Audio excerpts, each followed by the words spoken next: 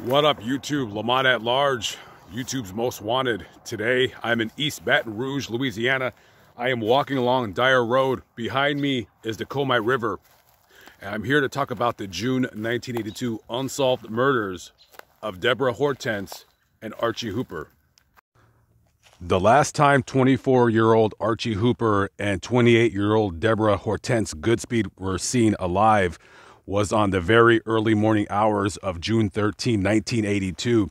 They were at a bar having drinks over on Plank Road at a bar called the Game Room and Pub. After the bar had closed, there was a party somewhere in this area, and they went to go join their friends to have, I guess, a late night party, if you will. You imagine the summer of 1982 out here could be quite hot and humid. So after the party broke up, everybody went their own separate ways, and Archie and Deborah, they had told their friends that they were going to stay and have a swim in this lake right here. We're going to go down here and go through the trees and investigate the scene of the crime. The next morning, Deborah nor Archie were heard from by their friends, and their family members got worried and called the police. They were missing for several days until the following day, on the 16th, nearly 3 days after they were last seen.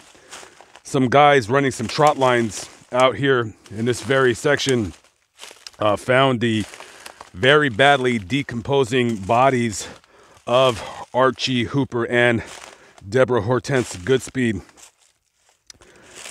Quickly, the East Sheriff's Office of Baton Rouge sectioned off the crime scene, and their bodies were taken down to the medical examiner's office to have an autopsy done.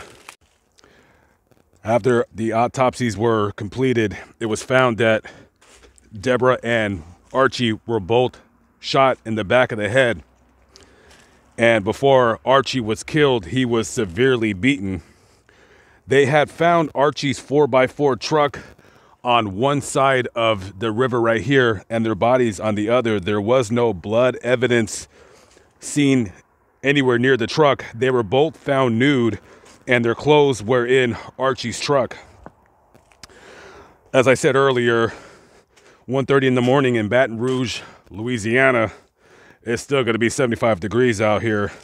So it's easy to say after a night of drinking and having a good time, they probably were both really hot and decided to go skinny dipping in this very river right here.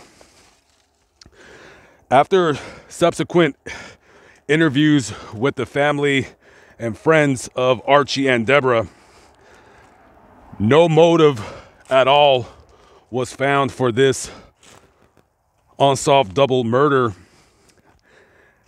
There was known serious adversaries or enemies of Archie or Deborah, and whoever committed this double murder, either they didn't tell anybody,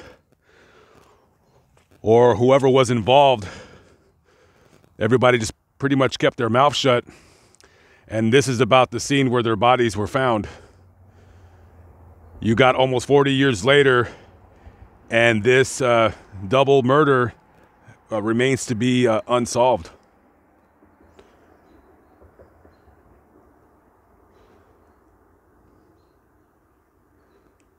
If anybody has any information on this unsolved double homicide, please call Baton Rouge Crime Stoppers, 225-344-STOP. That's 225-344-7867. You might be eligible for a cash reward. I am Lamont at Large. Thank you for watching. I'll see you on the next vlog. Peace out.